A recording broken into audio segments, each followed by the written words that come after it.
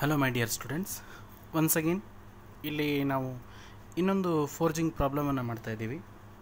ಈ ಪ್ರಾಬ್ಲಮ್ನಲ್ಲಿ ಅವ್ರು ನಮಗೆ estimate the size of the stock and weight of the material required to forge 40 mild steel bolts as a shown in figure ಅಂತ ಕೇಳಿದ್ದಾರೆ.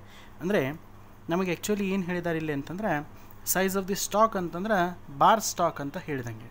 Bar stock ಅಂತಂದ್ರೆ ಏನು? ನಾವು ರಾ ಮಟೀರಿಯಲ್ ಎಷ್ಟು ಬೇಕು, ಎಷ್ಟು ಲೆಂತಿನ ಬೇಕು, ಅದೇ ರೀತಿ ಅದರ ವೇಟ್ ಎಷ್ಟಿರಬೇಕು ಅಂತ ಕೇಳಿದ್ದಾರೆ. ಯಾವುದಕ್ಕೆ ಅಂತಂದರೆ 40 ಮೈಲ್ಡ್ ಸ್ಟೀಲ್ ಬೋಲ್ಟ್ಗಳನ್ನು ಮ್ಯಾನುಫ್ಯಾಕ್ಚರ್ ಮಾಡಬೇಕಾಗಿದೆ.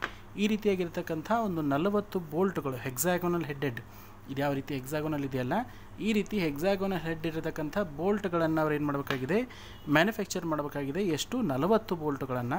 ಆ 40 ಬೋಲ್ಟ್ಗಳನ್ನು ಮ್ಯಾನುಫ್ಯಾಕ್ಚರ್ ಮಾಡಲಿಕ್ಕೆ ಬೇಕಾಗ್ತಕ್ಕಂಥ ಬಾರ್ ಸ್ಟಾಕಿನ ಲೆಂತ್ ಎಷ್ಟು ಮತ್ತು ಅದರ ವೇಟ್ ಎಷ್ಟಾಗುತ್ತೆ ಅಂತಕ್ಕಂಥದ್ದನ್ನು ಕ್ಯಾಲ್ಕುಲೇಟ್ ಮಾಡಿರಿ ಅಂತ ಇದ್ದಾರೆ. ಅದಕ್ಕೆ ನಮಗೆ ಏನು ಕೊಟ್ಟಿದ್ದಾರೆ ಇಲ್ಲಿ ಅಂತಂದರೆ, ಆ ಹೆಕ್ಸಾಗೋನಲ್ ಬೋಲ್ಟಿನ ಡೈಮೆನ್ಷನ್ಗಳನ್ನು ಕೊಟ್ಟಿದ್ದಾರೆ.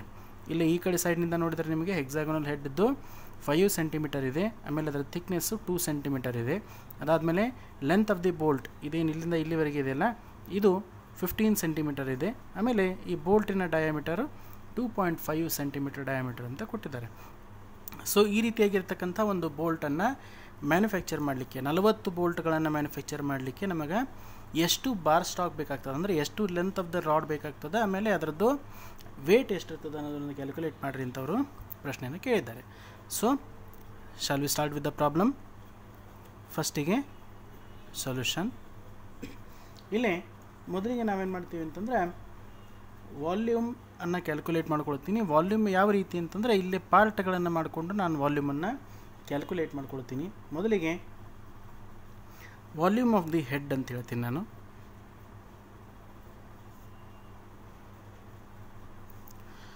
ವಾಲ್ಯೂಮ್ ಆಫ್ ದಿ ಹೆಡ್ ಅಂತಂದಾಗ ಅಲ್ಲೇ ನಮಗೆ area of the ಹೆಕ್ಸಾಗೋನ್ into length of the head ಅಂತ ಮಾಡ್ಕೊಳ್ತೀವಿ. ಅದನ್ನು volume of the ಹೆಡ್ಡನ್ನು area of hexagon into length of head ಅಂತ ಮಾಡ್ಕೊಳ್ತೀವಿ. ಇಲ್ಲೇ ಏರಿಯಾ ಆಫ್ ದಿ ಹೆಕ್ಸಾಗೋನ್ ಅಂತ ಬಂದಾಗ ನಾವು ಈಗಾಗಲೇ ಮೊದಲಿನ ಪ್ರಾಬ್ಲಮ್ನಲ್ಲಿ ಆಗಲೇ ಸಾಲ್ವ್ ಮಾಡಿದ್ವಿ. ಫಾರ್ಮುಲಾ ನಿಮಗೆಲ್ಲರಿಗೂ ನೆನಪಿರಬೇಕು ಅಂತ ಅಂದ್ಕೊಳ್ತೀನಿ. ಏರಿಯಾ ಆಫ್ ದಿ ಹೆಕ್ಸಾಗೋನನ್ನು ಕಂಡು ಹಿಡಲಿಕ್ಕೆ ನಮಗೆ ಫಾರ್ಮುಲಾ ಏನದಪ್ಪ ಅಂತಂದರೆ 3√3 divided by 2 into alpha square. ಆಮೇಲೆ ಲೆಂತ್ ಅಂತಂದರೆ ನಾವಿಲ್ಲಿ ಏನು ತೊಗೊಳ್ತೀವಿ, ಎಲ್ ಅಂತ ಕನ್ಸಿಡರ್ ಮಾಡ್ತೀವಿ. ಇಲ್ಲೇ ಆಲ್ಫಾ ಅಂತ ಬಂದಾಗ ನಾನು ಏನು ತೊಗೋಬೇಕು ಅಂತಂದರೆ, I have to consider the side of the ಹೆಕ್ಸಾಗೋನ್. ಒಂದು ಸೈಡ್, ಹೆಕ್ಸಾಗೋನಿನ ಒಂದು ಸೈಡನ್ನಾದರೂ ಕನ್ಸಿಡರ್ ಮಾಡ್ಬೋದು, ಅಥವಾ ಇಲ್ಲಿ ನಾನು ಏನು ತೊಗೊಳ್ಬಹುದು ಅಂತಂದರೆ ಡಯಾಮೀಟರ್ ಆಫ್ ದಿ ಬೋಲ್ಟ್ ಎರಡೂ ಕೂಡ ಸೇಮ್ ಆಗಿರುತ್ತೆ ಅಂತ ಅವ್ರು ಹೇಳ್ತಾರೆ. ಹೀಗಾಗಿ ನಾವೇನು ಮಾಡ್ತೀವಪ್ಪ ಅಂತಂದರೆ, ಸೈಡ್ ಆಫ್ ದಿ ಹೆಕ್ಸಾಗೋನ್ ಅಥವಾ ಡಯಾಮೀಟರ್ ಆಫ್ ದಿ ಬೋಲ್ಟನ್ನು ಕನ್ಸಿಡರ್ ಮಾಡ್ತೀವಿ. ಅದಕ್ಕೆ ನಾನೇನು ಮಾಡ್ತೀನಿ, ಇಲ್ಲಿ 3√3 ಡಿವೈಡೆಡ್ ಬೈ 2 ಇಂಟು ಇಲ್ಲಿ ಡಯಾಮೀಟರ್ ಆಫ್ ದಿ ಬೋಲ್ಟ್ ಎಷ್ಟಿದೆ, 2.5 centimetre square into length of the bolt head ಎಷ್ಟಿದೆ, 2 ಸೆಂಟಿಮೀಟರ್. ಸೊ ಇದನ್ನು ಕ್ಯಾಲ್ಕುಲೇಟ್ ಮಾಡಿದಾಗ ಒಟ್ಟಾರೆ ನಾನು ಬಂದಂಥ ಆನ್ಸರ್ ಎಷ್ಟಪ್ಪ ಅಂತಂದರೆ 32.5 ಸೆಂಟಿಮೀಟರ್ ಕ್ಯೂಬ್. ಇಲ್ಲಿ ನಾವು ಫೋರ್ಜ್ ಮಾಡಬೇಕಾಗಿರೋದು ಈ ಹೆಡ್ ಆಫ್ ದಿ ಬೋಲ್ಟನ್ನು ಮಾತ್ರ. ಉಳಿದಂತೆ ಈ ಪಾರ್ಟ್ ಏನದಪ್ಪ ಅಂತಂದರೆ, ಇದು ಫಿಕ್ಸ್ ಆಗಿರೋದ್ರಿಂದ ಇದನ್ನು ನಾನು ಡೈರೆಕ್ಟಾಗಿ ಹಾಗೆ ಇಟ್ಕೊಳ್ತೀನಿ. ಆ ಕಾರಣಕ್ಕೆ ಈ 15 ಸೆಂಟಿಮೀಟ್ರನ್ನ ನಾನು ಏನೂ ಕನ್ಸಿಡರ್ ಮಾಡ್ಕೊಳ್ಳೋದಿಲ್ಲ, ಅದನ್ನು ಡೈರೆಕ್ಟಾಗಿ ಇಟ್ಕೊಳ್ತೀನಿ. ಅದಕ್ಕೆ ನಾನೇನು ಮಾಡ್ತೀನಪ್ಪ ಅಂತಂದರೆ, next I will calculate the length of the bar stock required for making the head. The length of bar stock required for making head. ಅಂದರೆ ಈ ಹೆಡ್ಡನ್ನು ಮಾತ್ರ ಪ್ರಿಪೇರ್ ಮಾಡಲಿಕ್ಕೆ ನನಗೆ ಎಷ್ಟು length of the bar stock ಬೇಕಾಗ್ತದೆ ಅದನ್ನು ಮಾತ್ರ ಕ್ಯಾಲ್ಕುಲೇಟ್ ಮಾಡಿಕೊಂಡು, ಉಳುಕಿದ್ದು ಅದಕ್ಕೆ 15 ಸೆಂಟಿಮೀಟ್ರನ್ನ ಆ್ಯಡ್ ಮಾಡಿಕೊಂಡ್ರೆ ನನಗೆ ಟೋಟಲ್ ಲೆಂತ್ ಎಷ್ಟು ಬೇಕು ಅಂತ ಅನ್ನೋದು ಐಡೆಂಟಿಫೈ ಆಗ್ತದೆ. ಅಂದರೆ ಬಾರ್ ಸ್ಟಾಕ್ ಅಂತಂದರೆ ಏನಿಲ್ಲ ನಮಗೆ ಅಂತಂದರೆ, that is nothing but the rod bar. ಈ ಬಾರಿನ ಲೆಂತ್ ಎಷ್ಟು ಬೇಕು, volume divided by area of bar stock. ಆಗಲೇ ನಾವು ಮಾಡಿದ ಹಾಗೆ volume divided by area of the area ಅಂತಂದರೆ ಲೆಂತ್ ಇಸ್ ಈಕ್ವಲ್ ಟು ಇಲ್ಲಿ length of bar stock into area of bar stock, ಆವಾಗ volume of the bar stock ಆಗ್ತದೆ. ಈ ಕಡೆ ವಾಲ್ಯೂಮ್ ಆಫ್ ದಿ ಹೆಡ್, ಅಥವಾ ಇದನ್ನು ಇನ್ನೊಮ್ಮೆ ನಾನು ಈ ರೀತಿ ಬರಿತೀನಿ ನಿಮಗೆ.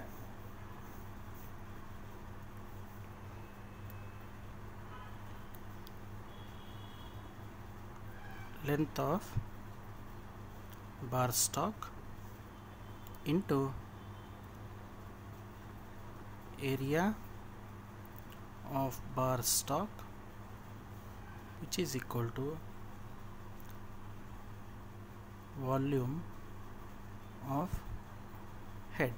ವಾಲ್ಯೂಮ್ ಆಫ್ ಹೆಡ್ ನಮಗೆ ಈಗಾಗಲೇ ಸಿಕ್ಕಿದೆ. ಸೊ ನಾನೇನು ಮಾಡ್ತೀನಿ ಈಗ ಅಂತಂದರೆ, ನನಗೆ ಬೇಕಾಗಿರೋದು ಲೆಂತ್. ಅದಕ್ಕೆ length of bar stock L is equal to volume divided by area of bar stock. ಈಗ ನನಗೆ ಗೊತ್ತಿದ್ದದ್ದು ಏನದ, ವಾಲ್ಯೂಮ್ ಅಂತಂದ್ರೆ 32.5 centimetre cube divided by area of bar stock, that is nothing but pi by 4 D square. ಈಗ diameter ನಮಗೆ ಗೊತ್ತದ ಎಷ್ಟಿಲ್ಲೇ 2.5 centimetre, ಅದಕ್ಕೆ ಇದನ್ನು 2.5 centimetre square ಅಂತ ಮಾಡ್ತೀನಿ. ಆವಾಗ ನನಗೆ ಬಂದಂಥ length of the bar stock ಎಷ್ಟು ಅಂತಂದರೆ that is 6.62 centimetres. So total length ಎಷ್ಟಾಗತ್ತಪ್ಪ ಅಂತಂದರೆ, total length required is equal to 6.62 plus 15 centimetre. ಯಾಕಂದರೆ ಇಲ್ಲಿಂದ ಇಲ್ಲಿಗೆ ಮಾಡಲಿಕ್ಕೆ ನನಗೆ 6.62 ಸೆಂಟಿಮೀಟರ್ ಬೇಕು, ಪ್ಲಸ್ ಇದೊಂದು ಉಳಿದಂಥ 15 ಸೆಂಟಿಮೀಟರ್ ಹಾಗೆ ಇಡ್ತೀನಿ. ಹೀಗಾಗಿ 6.62 plus 15 centimetre which is equal to 21.62 centimetres. ಇಷ್ಟು ಲೆಂತಿಂದು ಬಾರ್ ಸ್ಟಾಕ್ ಬೇಕು ನನಗೆ ಒಂದು ಹೆಕ್ಸಾಗೋನಲ್ ಹೆಡೆಡ್ ಬೋಲ್ಟನ್ನು ಮಾಡಲಿಕ್ಕೆ. ಇಂಥವು ಎಷ್ಟು ಬೇಕಂತ ಹೇಳಿದ್ದಾರೆ ನಮಗೆ ಅಂತಂದರೆ, they have mentioned that 40 mild steel ಬೋಲ್ಟ್ಗಳು ಅಂತ ಹೇಳಿದ್ದಾರೆ. ಅದಕ್ಕೆ ಫಾರ್ 40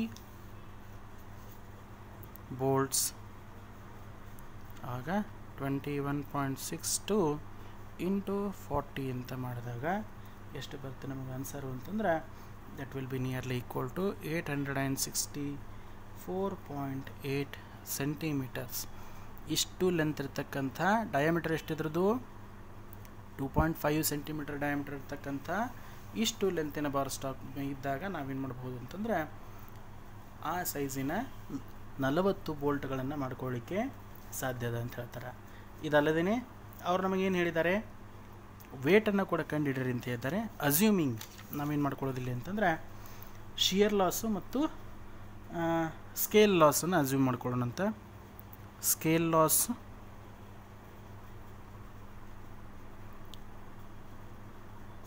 ಎಷ್ಟು ತೊಗೊಳ್ಳೋಣ ಅಂತಂದರೆ, let us assume it as 5% scale loss and shear loss 2.2%, 0.2% ಮಾಡಿದಾಗ ಸ್ಕೇಲ್ ಲಾಸ್ 5% ಅಂತ ಮಾಡಿದಾಗ ಎಷ್ಟಾಗತ್ತೆ ಅಂತಂದರೆ 864.8 ಇಂಟು 5 ಡಿವೈಡೆಡ್ ಬೈ 100 ಅಂತ ಮಾಡಿದಾಗ 43.2 centimetres. This is the scale loss. Shear loss ಅಂತ ಬಂದಾಗ, ಸ್ಕೇಲ್ ಲಾಸ್ ಕಂಪ್ಲೀಟ್ ವಾಲ್ಯೂಮಿಗೆ ಆಗುತ್ತೆ. ಶಿಯರ್ ಲಾಸ್ ಅಂತ ಬಂದಾಗ ಅದು ಬರೀ ನಂಬರ್ ಆಫ್ ಇದನ್ನು ಬೋಲ್ಟ್ ಎಷ್ಟಿರ್ತಾವೋ ಅಷ್ಟಕ್ಕೆ ಮಾತ್ರ ಆಗುತ್ತೆ ಅದು ಶಿಯರ್ ಲಾಸು. ಅದಕ್ಕೆ ಫಾರ್ ಈಚ್ ಬೋಲ್ಟ್ ಅಂತ ಬರೆದಿದ್ದಾರೆ ಇಲ್ಲಿ. ಫಾರ್ ಈಚ್ ಬೋಲ್ಟ್ ಅಂತ ತೊಗೊಂಡಾಗ 0.2 ಇಂಟು 40 ಅಂತ ಮಾಡಿಕೊಂಡಾಗ ನಮಗೆ 8 centimetre is the shear loss. So total ಆಗಿ ನಮಗೆ ಇವೆರಡನ್ನು ಆ್ಯಡ್ ಮಾಡ್ಕೊಂಡ್ವಿ ಅಂತಂದ್ರೆ finally what we are getting 864 64.8 plus 43.2 plus 8 ಮಾಡಿಕೊಂಡಾಗ 916 ಸೆಂಟಿಮೀಟರ್ ಏನಪ್ಪ ಅಂತಂದ್ರೆ ನಮಗೆ length of the bar stock ಬೇಕಾಗುತ್ತೆ. ಓಕೆ,